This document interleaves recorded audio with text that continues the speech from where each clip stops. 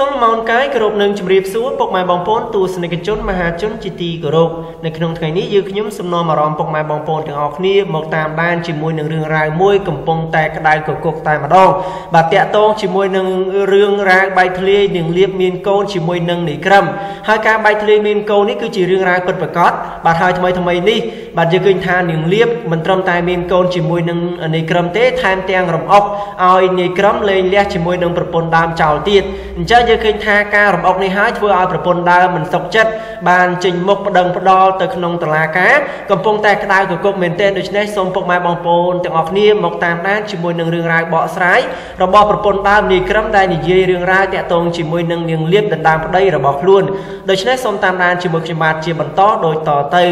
យើងតាមការចុះផ្សាយនៅក្នុងបាទកាសែតនៅក្នុងស្រុកមួយបានអាងផងដែរថាអ្នកស្រីលង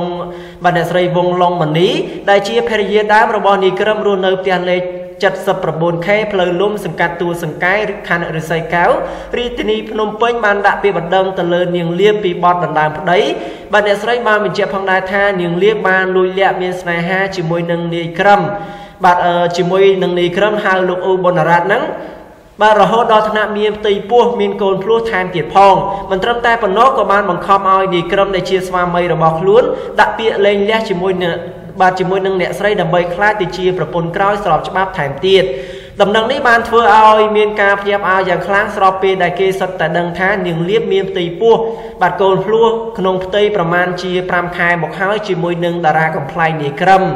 យោងតាមការសម្ភាសជាមួយនឹងអ្នកសារព័ត៌មាននៅក្នុងស្រុកភរិយាដើមរបស់នាយក្រឹមបាននិយាយបន្តទៀតថាអ្នកស្រីពិតជាមានការសោកស្ដាយដែលខំចំណាយពេលវេលាជួយយឹតយោងទៅលើនាងគង់ច័ន្ទស៊ីណាហៅស្រីលៀបឲ្យផុតពីភក់ច្រំដោយអនុញ្ញាតឲ្យប្តីរបស់នាងយកមកលេងកំប្លែងជាមួយបាទរហូតបានល្បីឈ្មោះដោយសពថ្ងៃប៉ុន្តែចុងក្រោយតារាស្រីរូបនេះបែរជាមិនត្រឹមតែលួចប្តីអ្នកស្រីប៉ុណ្ណោះទេថែមទាំងបញ្ឆេះឲ្យនាយក្រឹមលេងលះជាមួយនឹងអ្នកស្រីថែមទៀតបាទអ្នកស្រីថែមទៀតបាទអ្នកស្រីវងឡុងមនីបានបន្តទៀតថានៅក្នុងពេលដែលស្រីលៀបរស់នៅក្នុងភាពក្រីក្របាទអញ្ចឹងយើងឃើញថាអ្នកស្រីមានចិត្តអាណិតអាសូរយ៉ាងខ្លាំងដោយទទូចឲ្យស្វាមីជួយយឺតយោងឲ្យនាងបានល្បីឈ្មោះក្រែងបានកម្រៃចិញ្ចឹមឆ្នាំងបាយម្យ៉ាងមកពីនាងលៀបបាទមានអ៊ំបង្កើតរស់នៅផ្ទះជាប់ជញ្ជាំងគ្នាជាមួយនឹងអ្នកស្រីផងនោះបាទទើបអ្នកស្រីសម្រេចចិត្តឲ្យប្តីនឹងជួយយឺតយោងចូលក្រុមកំប្លែងបាទហើយអ្នកស្រីក៏បានអះអាងបន្តទៀតថាបាទនាងលៀបបានប្រើសិទ្ធិជាភរិយាក្រោយដោយបង្ខំឲ្យនាយក្រឹមលែងលះជាមួយនឹងអ្នកស្រីពេលដែលពោពោះដោយបានទាំងដើរបង្ខូចអ្នកស្រីថាអ្នកស្រីគឺជាអ្នកចែកប្តីឲ្យប្រើនោះផងបាទទើបអ្នកស្រីត្រូវដាក់ពាក្យបណ្ដឹងពីបទដណ្ដើមប្តីបាទអ្នកស្រីក៏បានបន្តទៀតថាស្រីលៀបតែងតែឌឺដងផ្លែផ្កាឲ្យអ្នកស្រីដោយបំភ្លៃការពិតជារឿយនៅក្នុងពេលដែលអ្នកស្រីអះអាងថាបាទនឹងមិនអាចទុកមុខឲ្យតទៅទៀតទេដើម្បីកុំឲ្យកូនអ្នកស្រី4នាក់អត់ហៅបាទអត់ឪហៅអញ្ចឹងហើយនេះគឺជារឿងរ៉ាវមួយដែលប្រពន្ធដើមចេញមុខនិយាយតាក់ទងជាមួយនឹងស្រីលៀបហើយដែលដណ្ដើមប្តីគេហើយឌឺដងផ្លែផ្កាដាក់គេទៀតបាទយ៉ាងណាក៏ដោយពាក់ព័ន្ធទៅនឹងករណីចោលប្រកាន់នេះបាទនាងលៀបនិងនាយក្រឹមនៅមិនទាន់សុំការបកស្រាយនៅឡើយទេដែលយើងឃើញថាកន្លងមកបាទប្រពន្ធនាយក្រឹមមិនដែលចេញមុខនិយាយបរិហាគេចំពោះស្វាមីចំពោះការតាក់ទងស្រីលៀបឡើយបើទោះបីជាមានដំណឹងបែកធ្លាយថានាយក្រឹមនឹងមានការតាក់ទងយ៉ាងណាក៏ដោយក៏ប្រពន្ធមិនដែលអើពើប៉ុន្តែពេលនេះបើដូចជាសាហាវពេកហើយដោយរំអុកប្តីរបស់គេនឹងឲ្យលែងលះប្រពន្ធទៀតអញ្ចឹងយើងឃើញថារឿងរ៉ាវនាយក្រឹមជាមួយនឹងស្រីលៀបពិតជារឿងរ៉ាវមួយពិតប្រាកដ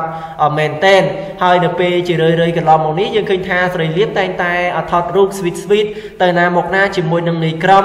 បាទប្រៀបដូចជាគូសង្សារប្តីប្រពន្ធអញ្ចឹងហើយយើងឃើញថានេះគឺជារឿងរ៉ាវមួយដែលហួសចិត្តដែលជាគំរូមួយដល់ពុកម៉ែបងប្អូនមហាជនបាទគួរតែមានការប្រយ័ត្នប្រយែងចំពោះស្វាមីរបស់ខ្លួនបាទកុំឲ្យមានភាពស្និទ្ធស្នាលជាមួយនឹងនារីណាម្នាក់ឬក៏មានការអាណិតអាសូរការស្និទ្ធស្នាលជាមួយគ្នាយូរទៅនឹងប្រកាសជាដូចរឿងរ៉ាវនាយក្រឹមជាមួយនឹងស្រីលៀបអញ្ចឹងបាទដូច្នេះរឿងរ៉ាវមួយនេះយើងចាំតាមដានមើលជាបន្តទៀតថាប្រពន្ធរបស់នាយក្រឹមនឹងមានការប្តឹងផ្ដាល់ដល់ចំណុចណាហើយអ្នកទាំងពីរបាទនាយក្រឹមនិងប្រពន្ធនឹងមានការលែងលះគ្នាពិតប្រាកដឬក៏យ៉ាងណានោះដូច្នេះសូមរឿងខ្ញុំក៏សូមបញ្ចប់ព័ត៌មានត្រឹមនេះសូមអរគុណច្រើនសូមជម្រាបលា